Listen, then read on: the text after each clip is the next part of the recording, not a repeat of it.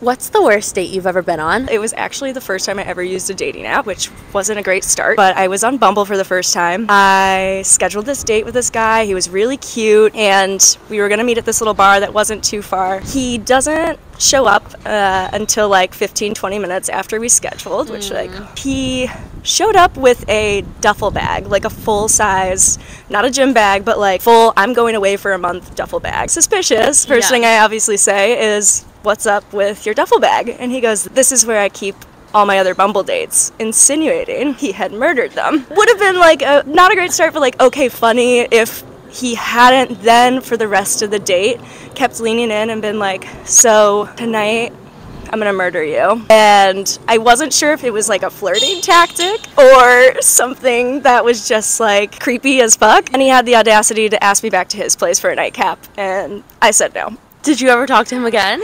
I didn't.